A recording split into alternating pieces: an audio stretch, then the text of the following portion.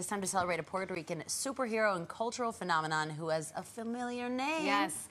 Meet Marisol, with an I, not a Y. And not herself in the third person. And not me, but the independent comic book superhero, La Borinquena, which also happens to be the name of the Puerto Rican national anthem. We won't get into the particulars of that, but we know what's happening. She doesn't fight crime so much as she fights injustice, tackling issues like climate change and voting rights and everything in between. Wow. All right, our next guest created La Borinquena, writer, graphic novel producer, friend of the show, Edgardo Miranda-Rodriguez. Thank you so much. Mucho gusto. Thank you for coming. Thank you for joining us. You're no stranger to us. I thought it was very funny and very appropriate because when I went to say hello to you, you said, here I am in...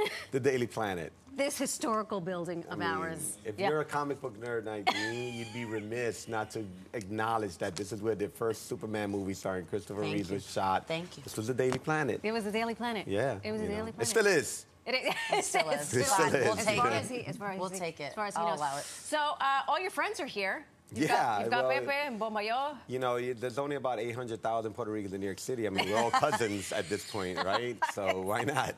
We all know. I told you, they're all going to know each other. They're all going to know each other. You have and been saying this, and we were like, okay, and then now they've all been saying it. I mean, so now I believe you. I worked some years ago with Lin-Manuel Miranda, did some graphics for his project, Hamilton, and also Almost Like Praying. And when he tweeted it out, he kind of gave me a shout out as an artist, and then he added, no, we're not related, but you know what? It's Puerto Rico, so you never know. You never know. You never know. But let's talk about you and La Borinquena. Did I say it right? Yes, ma'am. Okay. We understand that the origins are tied to the parade. Yeah, so I actually made my debut with this character at a press conference the month before the parade announcing this event. And that was kind of like the shot heard around the world because immediately the character and the project went viral. Soon after that press conference, I was invited to the mayor's mansion for a celebration.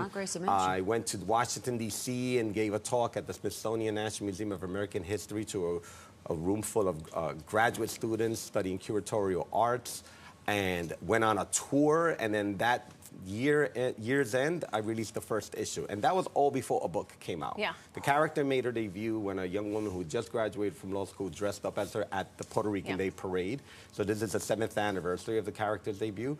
And, you know, we've been working ever since, publishing various graphic novels, doing a lot of philanthropic work in Puerto Rico, engaging in a lot of public service announcements and campaigns for voting rights. You know, I like to say that, you know, we were a little granito de arena, a little grain of sand that added to the largest voter turnout in the last general election of Latinos in the history of the United States.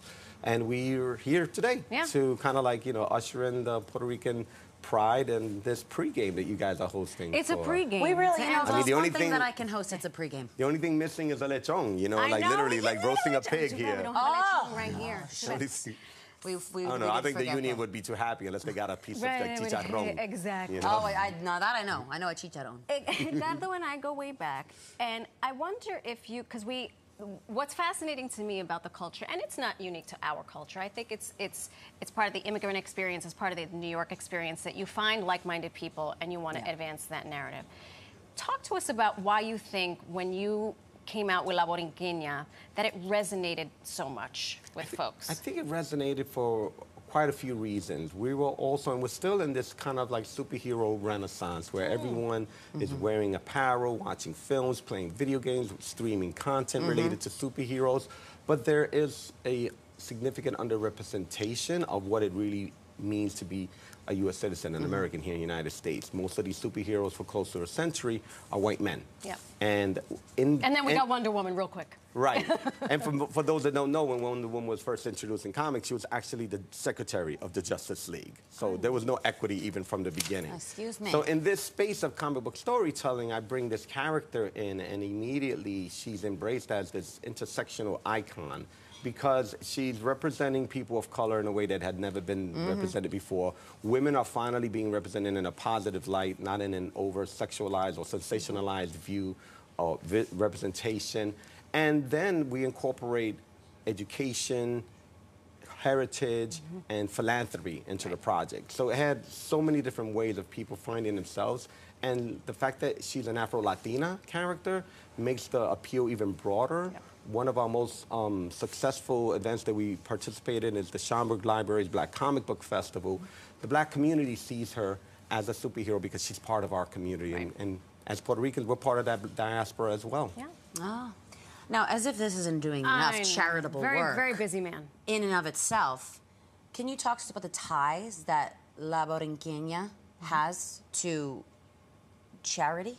So over the course of the 7 years that we've been publishing our graphic novels independently, we've actually been raising money. So we've raised close to $200,000 already from the sales of our books. And we've been publishing our projects independently all these years. We're not the... Yeah, it's grassroots. That's important There's to not note. some big Very publishing important house. to note. Yeah. Right, and we've collaborated with DC Comics to produce a graphic novel. We've collaborated with Caribe Hilton, with Chocolate Cortez. We've collaborated with the Natural Resources Defense Council, and Rosario Dawson herself appeared in one of our books as herself. Okay. And through this fundraising, led by my partner and wife, Edgardo Miranda, we've awarded micro grants to nonprofits throughout Puerto Rico. And this is kind of our way to invest in transformative philanthropy, because it's a form of activism that we embrace that really says, yes, we have to speak out against injustices. Yes, we have to be active to demand equity, but we should also give back. Amen. And I'm very old school, so I grew up watching Channel 13, and they always had these campaigns of like, donate now, get a tote bag, get a mug. So I'm like, I have my tote bag I here. was going to say, it sounds like someone... right, No, and I I'm have my like, tote so I'm bag. like, buy a graphic novel. Get a tote bag. Get it, Or not. right. And the idea is like you're physically holding a product that is speaking about heroism, and That's you're right. contributing to that heroism and supporting true heroes as well. Edgardo, I'm so proud of you. I you. truly am. Thank you so much for doing all the work. Oh, Marisol, you know you rock. So. Well, I want to see you in his next... in his next graphic novel. Well, the her next name is chapter. Marisol. Maybe she meets, I don't know. We'll see. But I'm happy to be here, and we have a project right now on our website. If everybody goes to our website, That's right. We just launched our crowdfunding campaign. We're publishing our first hardcover edition, and if this campaign reaches its goal, we'll be donating more towards our charity work and donating library books to libraries throughout Puerto Rico as well. Okay, So that's what this it's all is a chance to really support. Thank you so much. It's Thank you. always great to see you.